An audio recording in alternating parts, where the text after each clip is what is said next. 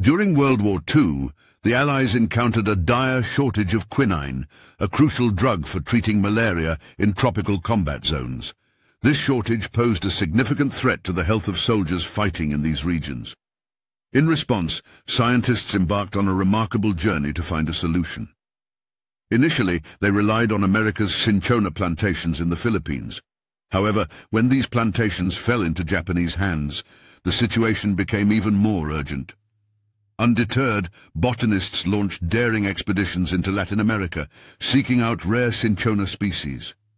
Meanwhile, in makeshift laboratories, researchers worked tirelessly to develop synthetic alternatives. One such alternative was Atabrine, which, despite turning soldiers' skin yellow and causing vivid nightmares, proved to be a lifesaver. This scientific breakthrough not only contributed to the Allied victory, but also revolutionized tropical medicine, leaving a lasting impact on medical science.